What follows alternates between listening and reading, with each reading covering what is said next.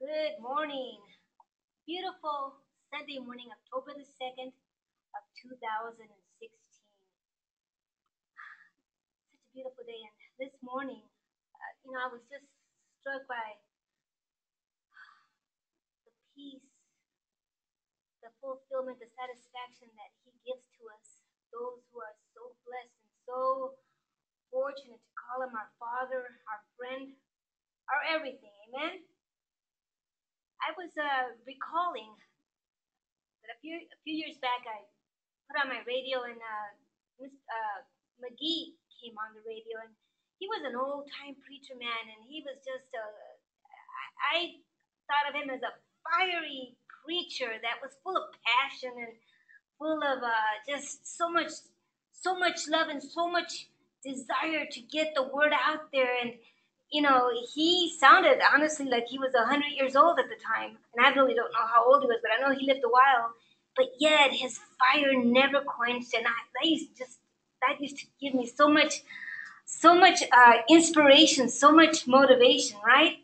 One of the days when he was preaching, he talked about that we each have our own radio station. So welcome to K Lori, Lori, to make it easy. So that goes, what goes on your daily station? There are 86,400 seconds in a day. What is your radio station spilling out throughout the day? Is it praises? Is it joy? Is it laughter? Is it complaining and whining and just moaning? And what is your radio station proclaiming out throughout the day? Yesterday, I went to the dentist's office, and I was, just started small talk, and then I stopped for a minute, and I heard myself. And all that was coming out of me is pretty much whine, whine, whine. Not so much complaining, but kind of like whine, whine, whine. Feel sorry for me. Whine, whine. So busy, whine. Oh, no, work, work, work, whine, whine, whine. And I thought, oh, my God, I'm sick and tired of hearing myself. This is the radio station that I'm putting out. And, it's like I had an epiphany. Like, whoa, who would want to even sit down and listen to this radio station? I certainly wouldn't. It's boring. It's defeating. It's sucking away at life. It's depreciating. That's not the kind of station that I want. I want one that motivates and inspires and gives life and gives hope and gives inspiration. So what happened? And then, I started going back, and I thought, you know what? It's all in His Word. It's all in His message. It's all in what He instructs us, right? So let me get really quickly here to my notes. I'm starting to use the notes as William has taught me, which, by the way, I really got to get better at. But if you can turn your Bible to Psalms 31, verses 19 and 20, and it says, "Oh, how great is your goodness, which you have laid up for those who fear you, which you have prepared for those who trust in you." Did you hear that? He has laid out goodness. He has prepared good things for those, keyword, who trust in you. Who trust in you. He has laid out good things, blessings, favor, honor, health, wealth, riches for those who have put their trust in Him. It says also in Psalms 31, verse 28, it says, "Oh, love the Lord, all you His saints, for the Lord preserves the faithful, and He fully repays the proud person." But then He says, "Be of good courage, and He will strengthen your heart, all of you who what? Who hope in the Lord." Be of good courage. Be of good courage.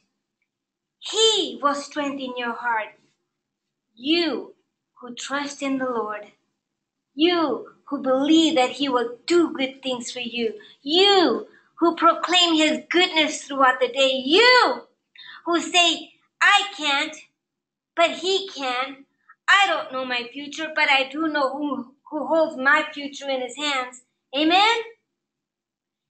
In Psalms 32, check this out. Psalms 32, starting with verse 8. Excuse me. Now these are his words to you. These are not my words. These are not the words that William would teach you. These are not the words that some great preacher or some anointed prophet. These are coming from him, from his heart. This is coming from our Father. He says, I will instruct you and I will teach you in the way that you should go. I will guide you with my eye. But he warns us, don't be like the horse or like the mule, which has no understanding and which has to be harnessed with a bit and with a bridle, or else they won't come near you. It says, many sorrows shall be to the wicked, but he who trusts in the Lord, mercy shall surround him. Not pain, not defeat, not endless days of worry and work and trouble and despair. No, he says mercy will surround him. Mercy will surround those who he instructs, those whom he teaches, those whom he guides. Amen? Now, if you could, please turn your Bible to Psalms 91. It's all the same thing. You know, the Bible is just, it's like a link. It goes from one link to another link to another link, and it's all, in fact, his word instructing and teaching and just guiding you. But now, once again, these are words from him. These are words that he is putting out. He says, because he has set his love upon me, therefore I will deliver him, and I will set him on high. Because he has known my name, he will call upon me, and I will answer him. I will be with him in trouble, and I will deliver him and honor him with long life. I will satisfy him and show him my salvation. This weekend on Friday, I went to, and I was caring for my two grandkids for Dresden and Berlin. Now, if you know Berlin, she's a little parrot. She talks, and she's very good at getting her message across. Now, Dresden, he doesn't really put out full sentences. He will repeat your word maybe, or he will ask you something, but this is the first time that I've heard him say my name. I mean, Berlin just knows me as Crazy Grandma. So everything is Crazy Grandma. Can I have this? Crazy Grandma. Why is this? Crazy Grandma. And I love that. Let that always be my name for her. But all of a sudden, out of nowhere, Dresden goes, Grandma, can I da-da-da-da-da? And you know, something special when they call your name. And I understand why the Lord says that. He has known my name, and because he has known my name, I will instruct him and I will deliver him. I will surround him. I will favor him. These are his words of love for his children. Because he has set his love upon me, therefore I will deliver him and I will set him on high. Because he has known my name, and he will call upon me, and I will answer him. He will answer us. Our hearts, our station, let it be a heart and a station that proclaims his goodness throughout the day. Let us put out a station that is filled with love and laughter and peace and harmony. Let's put up a station where people can dial in and get motivated, dial in and get inspired, dial in and know that there's a God that loves them, dial in and know that everything will be okay because he has said it. Not you, not I, not some preacher, not some teacher. No, he has said it. This is Laureate Caleb signing off. But yet my station will continue on throughout the week. 86,400 seconds in a day, 3,600 in an hour, proclaiming his goodness. God bless. Amen. Wow. Oh, man. All right, guys. Well, I'm just glad we've come together this morning. And I was thinking all morning, just being with the Lord over at the park as I took Caleb out there and let him enjoy himself. And as I can see, when I look around me, like Lori says, 86,000 something seconds. I don't know. I can't retain all the information of the important things in life, but you get my point. That many seconds in my day, that's exactly, I just see the goodness of God, his gentle hand, being with us, helping us to become victors. I just want to share with you a scripture.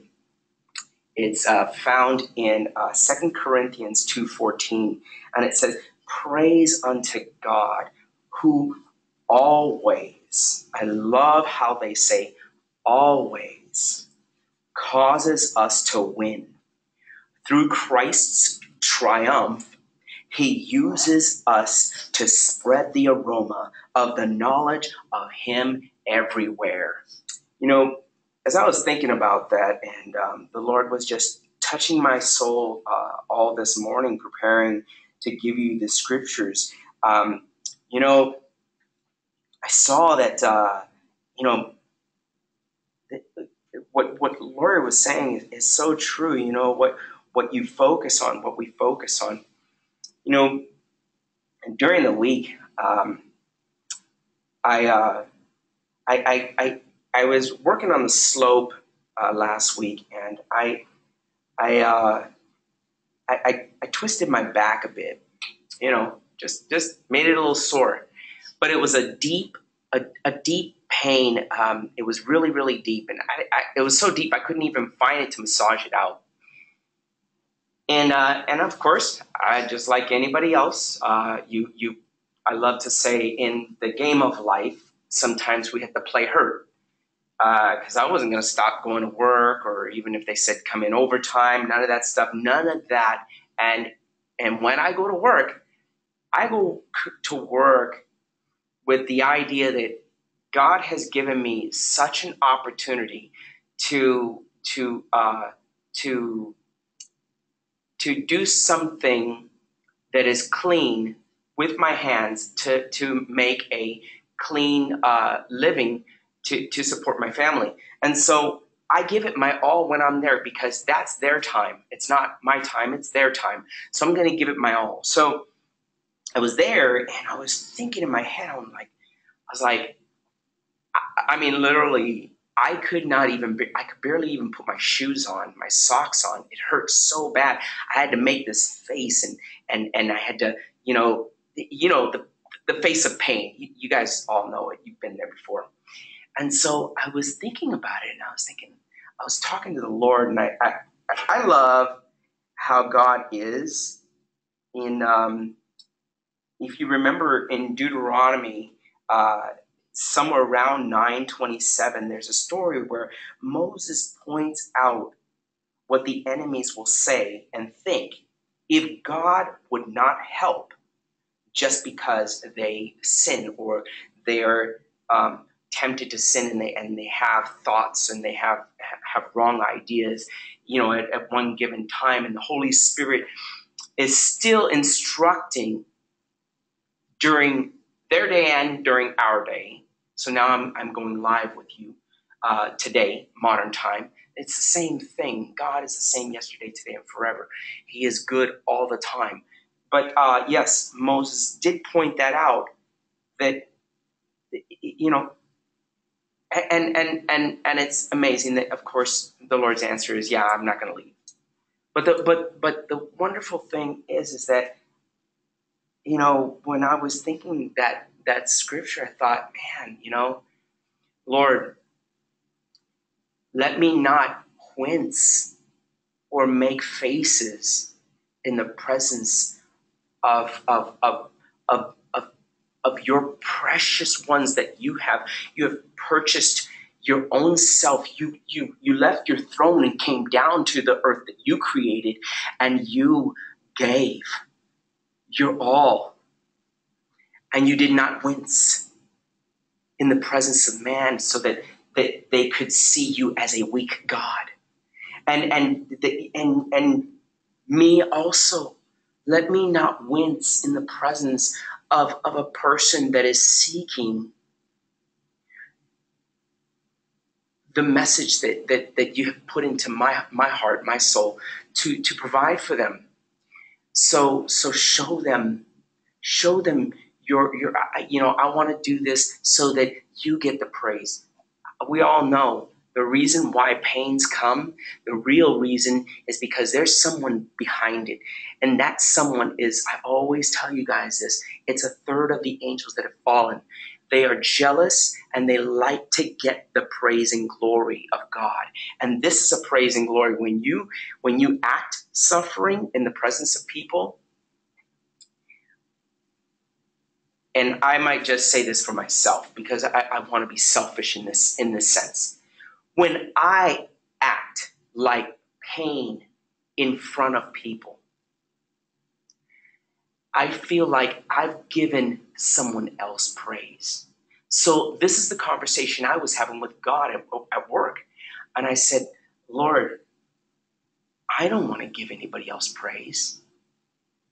So do me a favor and heal me so that the healing that goes inside, it'll bring an expression on my face, one of joy, one of peace, one of harmony, one of tranquility, and one of strength, and one of desire to assist people, not frustrated because of the pain, not wanting to push people away because of the pain. And those things, they come our way, but we can stop and talk to God like this so that it can turn around. And I tell you, every time I was talking to the Lord this week concerning this, it would turn around in my favor. I never winced in front of someone. I never showed, like as if I didn't want to help someone. My heart was filled with joy, and it was filled with strength. And so I take you to the New Testament now, where Jesus is approached by the disciples about a man that was born blind. It's in John 9:2. And they ask him, they say, this is concerning the way that we have been taught. Well, if you sin, then something bad has happened to you. On the contrary, my friends, there are angels out there that are trying to hit you so that in everywhere, they're either trying to take marriages away, they're trying to take homes away, they try to take your house away, they try to take your health away, they try to take anything that would praise God, they try to take it away, your health, they want you to feel pain so that you will not help people and you will focus on that and thinking that, God is not good or something like that. So they do this to you. So Jesus gets on the scene and he does this on purpose. The disciples ask him, you think that God didn't set this stage up himself? He put it in their heart to ask Jesus this question. He says, who sinned, this man or his parents, that he was born blind? And in John 9:3, Jesus says, neither this man nor his parents sinned, said Jesus. But this happened so that the works of God might be displayed in him. My friends, all week long, I was in pain, and it's a pain that's going to go away. It's healing today even. I still have a little bit, but I suffered it. But I suffered it with joy in my soul, joy in my heart. The works of God were displayed at my job of God, being a good God, a smile, a disposition of joy and full of faith and thanksgiving, and grace was given to me and I was giving it to people that, hey man, and I hardly ever talk about God because that's not the arena for it. But I always, because he always causes me to win, I always act like a winner in front of them. Always putting a censor. Why is this guy always a winner? Why is this guy always acting like a winner? Why does this guy always have a joy in his heart? Why does this guy always have a happy smile on his face? And he walks around and he's almost 52 years old and I'm younger than him. And I don't have all this strength and I don't have all this. And if you don't hang in there, don't start at the end. Start where you are and start walking like as if God is with you and for you, and he is merciful. I'm going to share with you a scripture, and it says that Psalm 91:1, whoever dwells in the shelter of the Most High will rest in the shadow of the Almighty. Every day, I do what 2 Corinthians 2:14 says. I say praise unto God who always causes us to win through Christ's triumph. He uses us to spread the aroma of the knowledge of him everywhere, that he is good. I see him everywhere. The Lord said 86,000 some 86,400 seconds a day. And this is what I'm telling you to choose, my friends, is to see yourself that you live in the high places every second of those 84,400 seconds of the day. You live in the high places because you live with a God that loves you, cares for you, enough to pay your debt, enough to pay your pain debt, enough to pay your sorrow debt, enough to pay every debt that you would have to pay in this life. You don't have to pay those anymore. You don't have to get your mind on them anymore. You can get your mind right into the dwelling place of God all the time. 86,400. You get what I mean. Whatever those seconds are, you don't have to ever get your mind off of that. God will supply whatever it is that you need. You know, it's funny.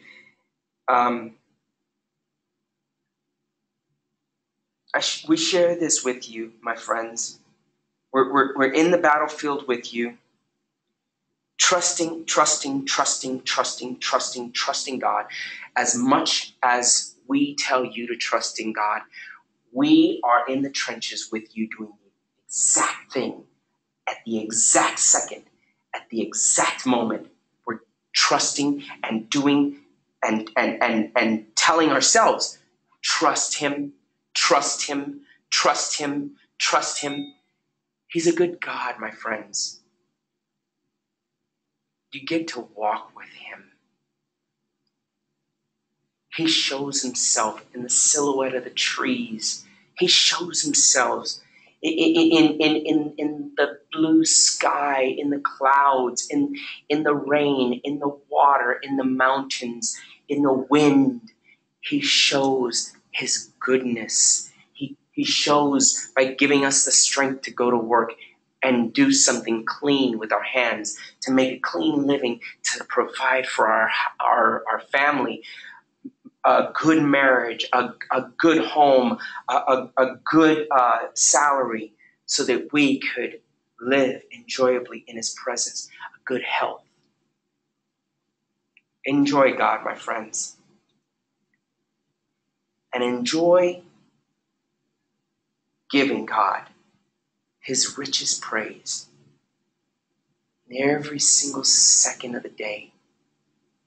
Enjoy giving him his praise. You know, don't live two lives. Live one life. Like Lori said, the radio station. Live one channel. Giving God his richest praise is reminding yourself how rich you have it, and I have it, and Lori have it. So now I just want to give you the benediction.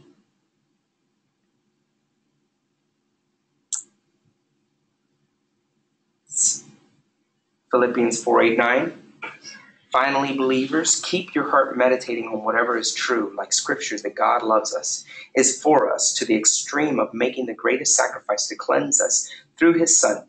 Whatever is honorable and worthy of respect, whatever is right and confirmed by God's word, whatever is pure and wholesome, whatever is lovely and brings peace, whatever brings courage and loving kindness, if there is any excellence, if there is anything worthy of praise, think continually on these things, center your mind on them, and implant them in your heart, the things which you have learned and received and heard and believed, that God is for you and extremely loves you, to the point of paying your death debt.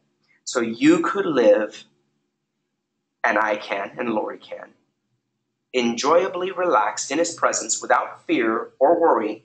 Practice these things in daily life. And the God who is the source of peace and well-being, you will always feel ever so presently that he is with you and for you. Well, my friends, as we say every week, though Lori and I leave you, we know the Lord never leaves you. Enjoy this recording.